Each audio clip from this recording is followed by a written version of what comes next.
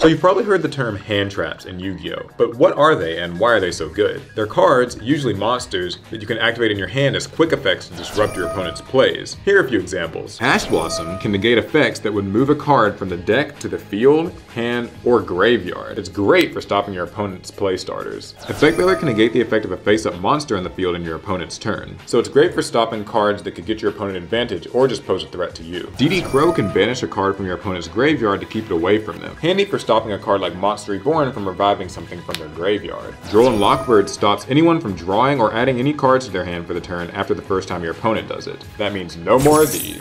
The best part about hand traps is that they let you counter your opponent even in their own turn, and even if you have to go second in a duel. Plus, they're harder to predict and react to because they're hidden in your hand. And there are plenty of other hand traps I didn't even mention in this video. Take a look at them all and see if you can fit them in your next deck.